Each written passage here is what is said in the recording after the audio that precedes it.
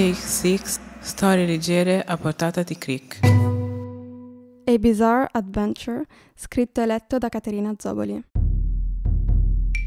Marco and Lara were two of the greatest explorers ever. So they had to go on a really important mission, find the mask that once belonged to the Jungle King. They didn't know where it was, but after a lot of research and so many days walking, they finally found the king's city.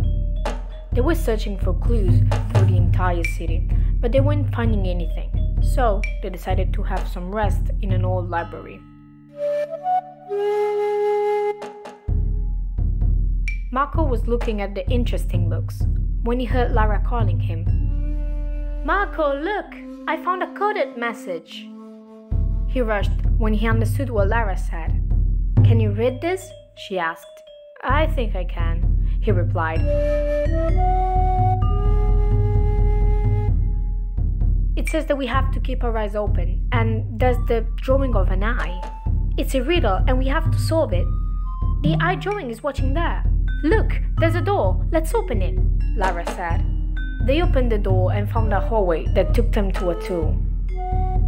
At the center of the room, there was the king's mask. "We found it!"